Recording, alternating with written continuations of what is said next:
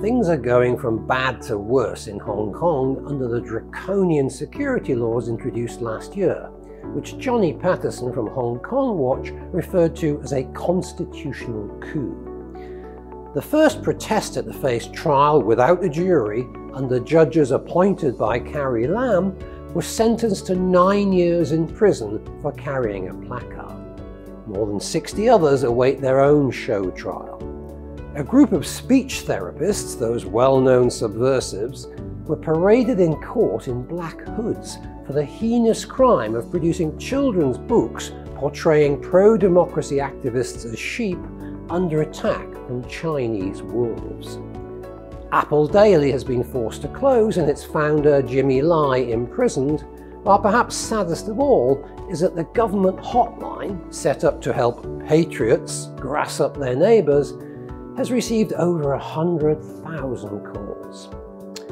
For the smart money and those with eyes to see, the exodus has begun. Taiwan, Canada and Britain are among the most popular destinations, with 120,000 expected to apply for British passports this year.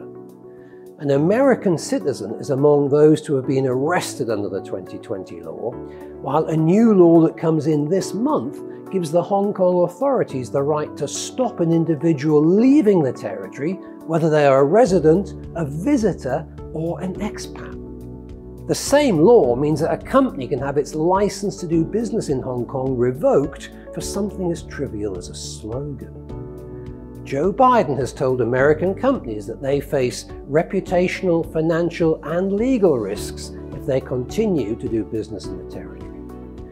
The recent highly choreographed video conference of the China-Britain Business Council with President Xi shows that business leaders remain willing to face any amount of humiliation to retain access to the Chinese market.